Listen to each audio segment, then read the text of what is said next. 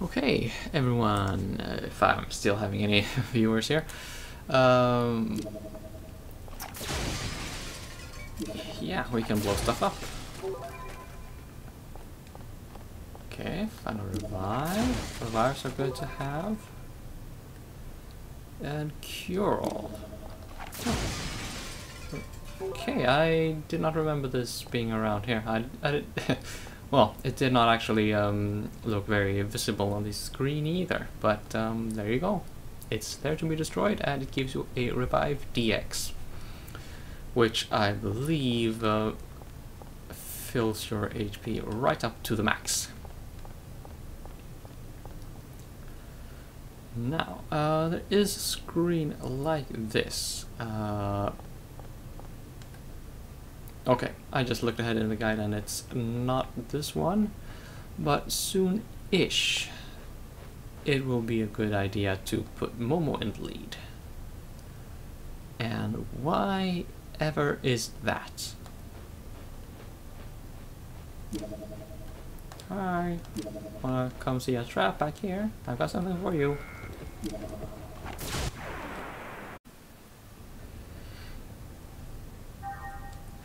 Okay, now I have a confession to make. I do not really remember how this experience point thing works for the reserves here.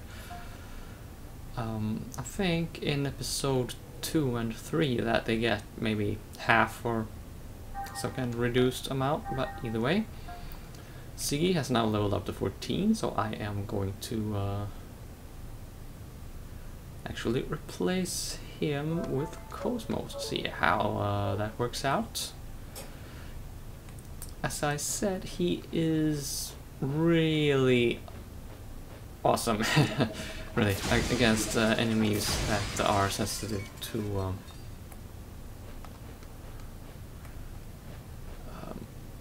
strike damage. Okay, so we had to do that first for some strange reason I will not fathom. But it has cleared the way across that gap. We just have to drop a bridge down. Okay, well, I've just made a discovery here.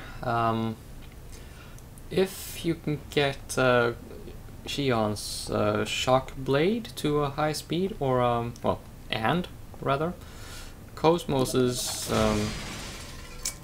what was the name again? Yeah, our drill to high speed. That will be highly beneficial.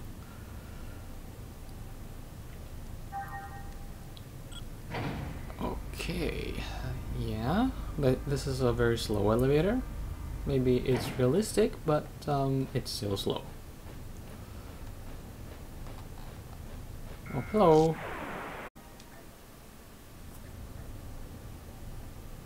Okay, well, about Cosmos' gen attack, I suppose I should say that she's really strong enough at this point that you, well, at least strong against these enemies that you really will not really need to spend all those points there. Oh, more dudes. And there is an iconic dude. We will see a lot more of him in episode 3. And only one more of him in episode 2. Here in episode 1, there's only one of him as well.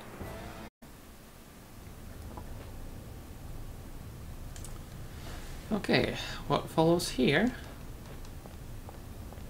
is something you don't quite expect.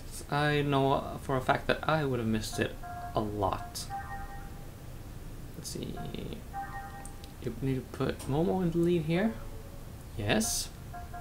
I am not smoking something strange. You really need to put her in the lead to unlock a certain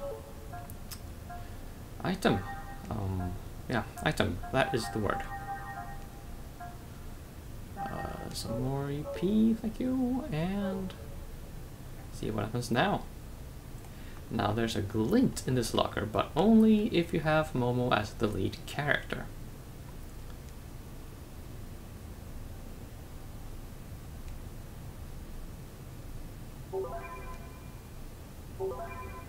Okay. Star Wind and a tech attack. Let us look at that tech attack right away, actually. Magic Caster. Steal rare items. In a word, fuck yeah. We are going to be relying on this a lot, but as you see, it's going to take a lot of a lot of tech points for it to be actually useful. Also, the only way to actually get to use that is by let's open this menu. Check Momo, use either points. Starwind. Need to use this transformation, and I think you lose all your AP for that.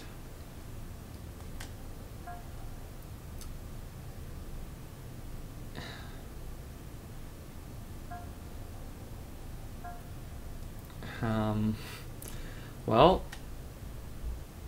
that is certainly useful, but I'm going to go with this. Oh wait, can I? Well, anyway, yeah, we need to set Starwind, and let me just show you. Okay, might as well set this since I can. You know, I will show you this during boss fight, so I will not need to include an encounter, show you how I use it there. But yeah, this tech attack Magic Caster is only really useful when you have upgraded its speed to high. So I am going to see if maybe I can do that right away.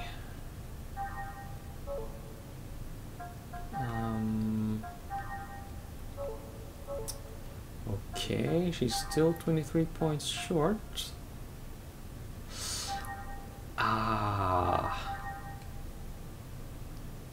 So close, yet so far away. As they say in Space Quest 6. And maybe some other Space Quest games. Oh well, we have what we came up here for. Oh. I just missed an item, didn't I? No, I didn't. Okay, well, that's good. Yeah, I was supposed to do that. Honestly, I swear. Oh, shut up.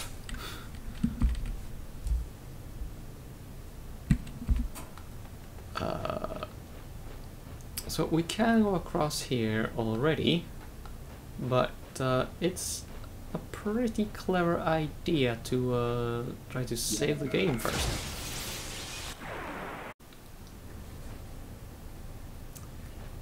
Okay, well, good news. Momo has now the tech points to make this Magic Caster thing a useful part of our arsenal. Let's just go and take care of that post haste, like so. Magic Caster that needs to be set there, and then I can't set anything else there. Okay, never mind. Yeah, I'm taking a bit of abuse in the fights here. Some of the enemies hit hard and well, hard-ish. We're talking 50 plus damage. Doesn't really look like a lot. But when they also put your characters to sleep and they can't do shit for a while, that adds up.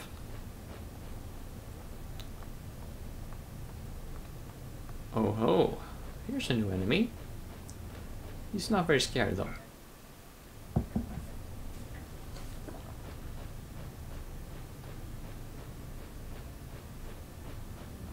Now, I'm looking for a save point. Nah. Well, okay, yeah. I probably should. So, yeah, the objective here is to find a save point. Let's see where Find my placing guide. Yeah, one more you.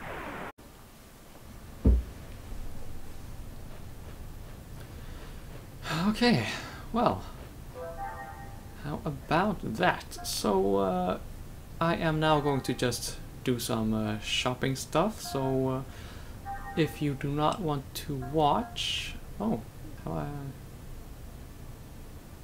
yeah, okay.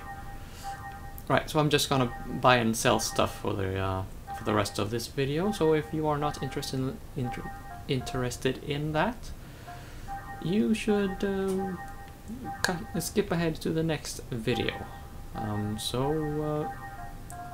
I will see you then, if not before. For the rest, just hold on tight.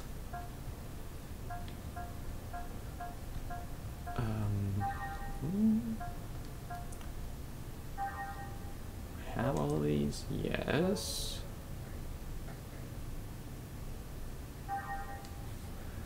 And now to use some of all these points I've been collecting. Can use that to get boost 1. That might be a very good thing. Very good thing to have. But also, yeah, personally I feel that this is more important. Not that boost 1 would be a bad addition, it's just not more important than having a status recovery spell. We can argue about the semantics of it, sure, but you're gonna lose. Okay, so there's Shock Blade, too fast, oh, high speed, and Lightning Blast there. Spread them out a bit, right? Blade. I am actually going to hold. Oh, yeah, that's right. I need. Never mind. Never you mind. And this, trust me, you want to remove the waiting period.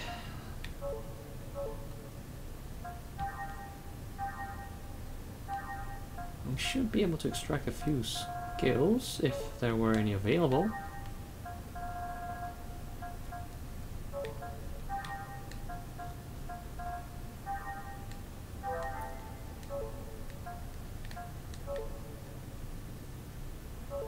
Yeah, Chaos is falling behind in the skills set, but that's actually not a very big concern for me at this point in the game.